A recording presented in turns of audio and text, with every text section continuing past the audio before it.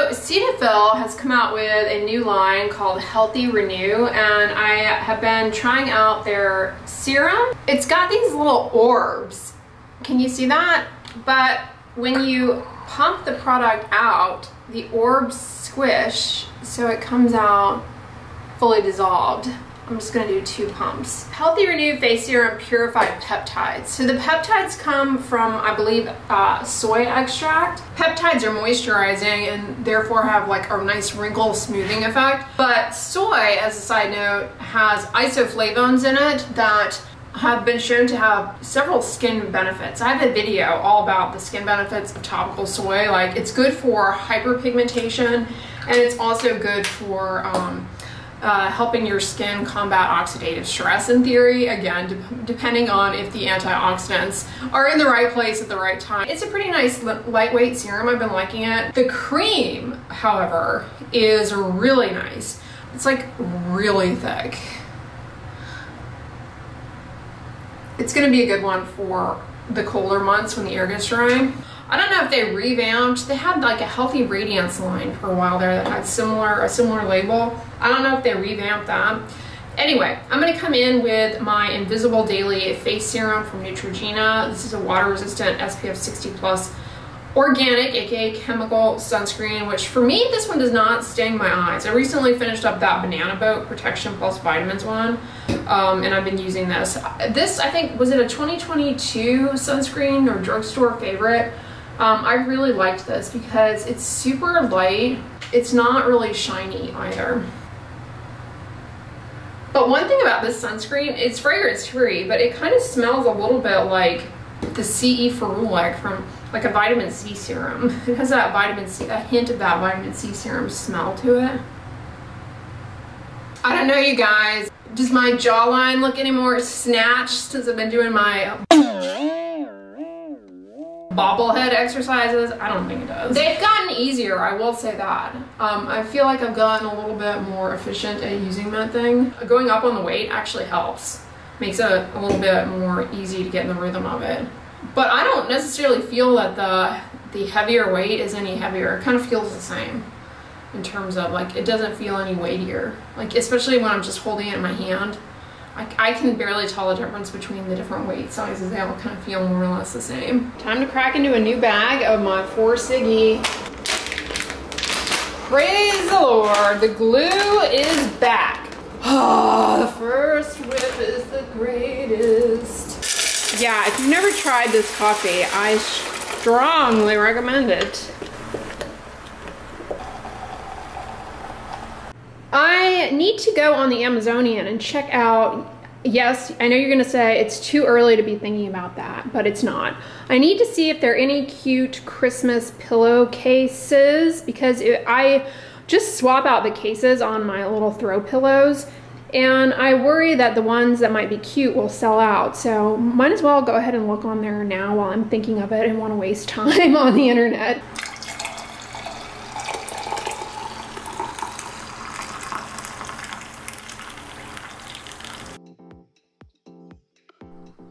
So I ran into CVS, I wanted to look at some of the makeup, and oh my God, their ridiculous door alarm was going off every 2 seconds. So I'm just gonna do voiceover because that is a headache that you all do not need. Like, CVS, if you're watching this, please rethink the door alarm system. It is a miserable shopping experience some days when it's crowded in there and that thing is going off. Here I am, like a moth to a flame. Anytime there is a water bottle or a lip gloss, I have to go and check it out. I've been loving for years now the Neutrogena Hydro Boost Hydrating Lip Shines, but I always get tempted to try other things. These look really promising, Flamingo Pink, but I don't know. I think they might be too sticky. Let me know if you've tried them. They have a lot of different shades. CoverGirl is hit or miss, I found. These lipsticks look like something that I had in my ballet days too. I was tempted to get them just for nostalgia's sake, but I did not. Okay, over here by the Milani section, they have this rose butter lip mask. I feel like lip masks are all over the place ever since the Laneige one has become so popular. But if you are new here, I have tried the Laneige sleep mask multiple times and it is the most disappointing thing. So I don't know, to me it's like trying to dupe a disappointment, but maybe the Milani one is good. This Prep and Brighten face oil is a blend of different oils which can smooth the skin surface. It also has fragrance in it. I don't understand, I didn't really read the instructions, but like if you put that on before makeup, it seems like the makeup would just pill up and not set. Speaking of set, this is a makeup setting spray. I get questions about these. I think they, they obviously serve their purpose, but they can be a little drying. So if you have dry skin, be aware of that. This one says something about blue light. What is the deal there? Blue light from the sun causes a lot of oxidative stress. So I guess some antioxidants in that spray is what they were kind of reaching for there. I don't know. This is a makeup setting spray with sunscreen. I would not rely on this as your sole sunscreen because it's probably not going to give an even coverage of adequate protection. But I kind of like the idea of having sunscreen in there because, hey, more that you put on your skin, the better. So I might try this under eye concealer. I've been looking for a good drugstore one, and oh, wouldn't you know it, Milani has a makeup removing cleansing balm. Y'all know I love cleansing balms. I need to try this. I just finished the e.l.f. e.l.f. Holy Hydration Cleansing Balm. I really liked it. All right, CVS is not letting us down in the fall and Halloween decor. Dance on in there because they have some cute finds. And they also have my love Tuscany candle. They have some unique scents that I did not find at my local Kroger. So if you don't have Kroger in your area and you're always like lusting after my Tuscany candle finds, check CVS because I've noticed they've started carrying them and they often have a really good selection. The prices were pretty good too in comparison to like Michael's or Joann's, where they tend to jack up the price on holiday decorations. They had a lot of Halloween decorations, although you know how I feel about those light up Christmas trees for Halloween. I do not like the cross-contamination of holidays. Stay in your lane. They had a lot of cute little bobbly doll type items. I love those pumpkins with the ghosts on them. It seems like something that would be easy to DIY, but that one was ceramic.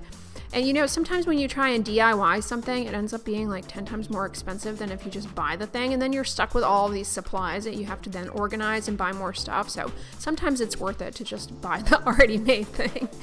Contrary to what they were saying, CVS appears to have more than adequate supplies when it comes to Halloween candy. There allegedly is a sugar shortage, but I see no shortage of the sweet stuff. Speaking of cross-pollination of the holidays, this is another thing. Like, I love these little Halloween decorating house kits, but like, I don't know. They start to lose their appeal once you have them for every single holiday. So when it comes time for Christmas, you're like, do I really need to decorate a gingerbread house? Oh my God, is this little thing not adorable? This little dancing pumpkin man. They also had a little, what is this called? Frankenstein. Those are adorable. They had some Halloween socks too. Guess where I went next? Your favorite place, the car wash. Only this time we're viewing it from the outside. Yes, that's right. I splurged today and did the inside and the outside car cleaning package because Mozzie is turning the big 7. 7 years I have had my car.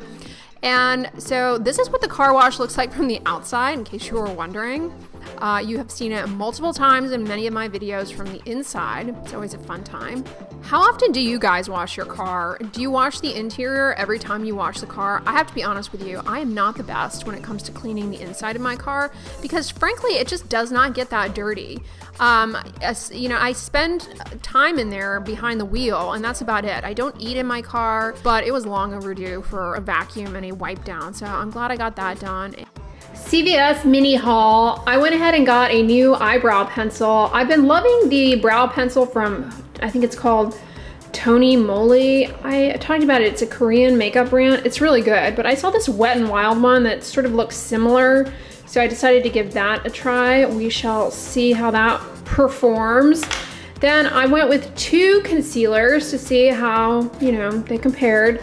I got the Milani Conceal Plus Perfect in the shade 125 Light Natural. Good within 12 months of opening. It says long wear, so I'm a little concerned about that. Long wear stuff tends to be drying in my experience. but we shall see. I also got this Physicians Formula Butter Glow Concealer Corrector. It's dual-ended. So I've been using the Tarte Shape Tape, and it's okay, but I feel as though there has to be a drugstore option that performs just as well, because it's not like, you know, mind-blowing or anything. So we'll see how these do. All of this was $30. So there's that. That seems like a lot to me, but I think the Tarte Shape Tape is $30, so I guess it's a good deal. So I ordered some organizers on the Amazonian for cosmetics and things, and they came, this 4-piece set. Let's go ahead and check them out.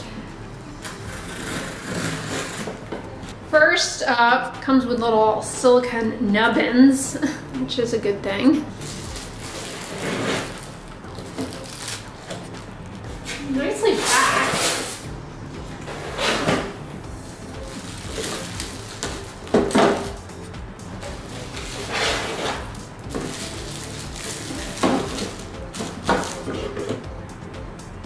Nice bins for storage.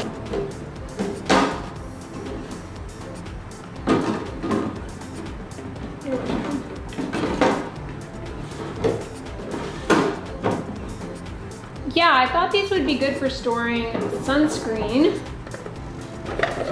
that I have in progress that I need to finish up.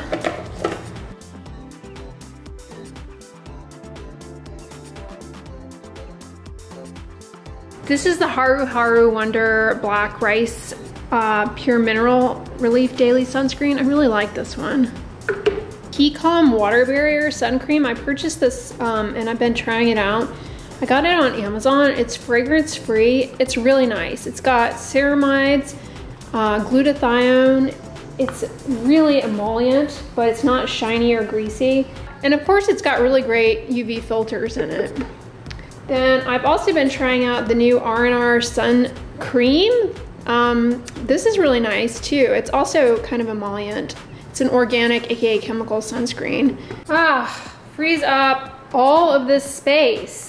I had all of this clutter here. I need to dust that off, but I didn't end up stacking these, but they are gonna work out perfect. Because I get a lot of, you know, stuff that I'm kind of in progress showing in my videos and things that I like to keep here. I got this on the Amazonian a while back to store my sunglasses, and I've been really happy with it. So I went ahead and took everything out of the packaging too, just so it takes up less space. Here's that KP moisturizer and the Isntree Yam Root Cleanser. This I got in the K-Beauty Advent calendars last Christmas, and I love it. It's a peach hand cream. The peach scent is really nice, but I try and avoid fragrance in hand cream, so I just use it here and there. This is a favorite too, the eczema hand cream. Yeah, it's nice to just have that so I can see it, but it's all kind of together, not floating around. But it came with 4 of these. I just moved the other 2 into my bedroom. I'm gonna fill them up with some other things later, but yeah, I'm happy with that. So I ordered some more Oomph candies. If you missed it, this brand you can get on Amazon. They are no sugar candies. And the last batch that I got were gummies, but these are the original batch that I first got when I first tried these, the mini chews. And I highly recommend the mini chews. The gummies are pretty good, but I prefer the mini chews because they're akin to the consistency of like Laffy Taffy. The green apple and the passion fruit are my favorite. Lemon's really good too. I wish they had banana. I don't know what they're talking about with the apple cider vinegar. I don't really taste that, but whatever. It's sweetened with allulose and monk fruit. So 1 gram of sugar. These are really good. Here's what they look like. They come individually wrapped. And here's what they look like. Kind of like a Starburst almost. They're the consistency a bit of like Laffy Taffy. They're a little sticky. You can see it sticks a bit to the wrapper, but it pretty much all comes off without being too sticky. And it's the consistency of like Laffy Taffy. I love these. The lemon is delicious. Hey guys, man, I had a hard time balancing you on the little tripod thing. I am out of the shower, obviously. Came in just now with the Rhode glazing milk and the peptide glazing fluid. So that's the Mambo combo that I have on right now. And I'm also gonna come on over that with the Bubble Overnight Hydrating Sleep Mask. I've been doing this a couple of times a week. And so far, you know, I don't know. This, I don't know that it's like a win, but it's not a loss. Let me know if you guys have tried any bubble skincare. Everything I've tried so far, I've been sort of, I don't know, we'll say 7 out of 10. Not a fail, but not like, oh my God, we're back again. I'm gonna try a new hair care product out though, because I have finished up the Moroccan Oil styling cream that I love so much. And I bought this Redken Acidic Perfecting Concentrate. I bought it a while ago, but I've been holding off on trying it. It has 5% conditioning care complex. It just says apply to clean, damp hair. Leave in, do not rinse, style as usual. So I'm gonna leave it, I'm gonna put it in tonight. It says it's an intense conditioning, heat protection, styling aid, hydration, intense protection. And I don't know if I should do up closer to my roots, but I think I'm just gonna do like kind of the bottom, roughly 60% of my hair here with this. I'm just gonna do, ooh, nice scent on first whiff. Kind of smells like a candle. Kind of smells like a candle scent. Not as nice though as our Moroccan Oil, but anyway, let's see. I don't want to go overboard with it. I'm not getting so much that it doesn't feel like it goes into the hair as well as that styling cream. Let me do another little tidbit here. Could be going overboard with it, but wow, that smells nice. That smells really nice. Now, I always point out fragrance is a common allergen, contact allergen. It's like, when it comes to personal care products, it is like one of the most common contact allergens. And if you're allergic to it, you've got to avoid it, including in hair care products. I try and avoid it in skincare products, especially those that I leave on, because I find it irritating for me. But hair, I'm the opposite. I love heavily scented hair care products. If I like the scent, I mean, it's basically like, you know, having a little perfume. It just smells nice. And this does smell like a Christmas candle I had once upon a time. It is not a bad scent. Let me know if you guys have tried this product from Redken. The scent of this is not bad. We'll see how my hair does though. And I'll update you guys probably next weekend as to how this worked out for me. I've been trying to wear my hair down more lately because it's, you know, gotten a little bit cooler. It's not as humid. And so I try and give my hair, you know, when I'm wearing my hair in that bun all the time, it can put a lot of traction on the strands and lead to traction hair loss. Fortunately, I haven't developed that or anything, but I do try and change up my hairstyles. And when I wear my hair up as often as I do, I make sure that I'm not pulling it super tight. You know, classically, you think of traction alopecia, like right here, and then this area is like most vulnerable. You get a little triangle here of thinning and hair loss from pulling your hair back. But you can get it pretty much anywhere, like including back here. So if you wear your hair up a lot, try and, you know, change up your hairstyle, or at least change the direction, like with braids, for example, change the direction that you braid your hair. You know, give it a break from time to time to alleviate some of that stress on the hair follicle from all that chronic traction. The other thing is, don't go to sleep with your hair up in like a twist like this. Like, I put my hair like this just to get it up off of my neck, but if I were to lie down in the bed and like roll around, that'd be a lot of traction on. I mean, first of all, who can go to bed like that? Not me. I see these gals though, they go to bed with these heatless curls, like this big foam thing. I don't know how people can stand that. That looks like not much fun. Some people take like the belt from their robe and they put it here and they wrap their hair around it. This was a trend, I think, on TikTok a couple of years ago. And then, you know, they wake up in the morning and then they take that out and it's like they have these nice heatless curls. I tried that. It was not fun, and it didn't work out so well for me. But I mentioned this recently. My hair over the past, I would say, year and a half has gotten progressively wavier and wavier. So I'm wondering now if I tried that out, if I could get it to stay, but I don't know. I'm not that motivated to have, you know, nice curls. Anyway, y'all, I'm gonna wrap this vlog up. If you like this vlog, give it a thumbs up, share it with your friends, and as always, don't forget, sunscreen and subscribe. I'll talk to you guys tomorrow. Bye.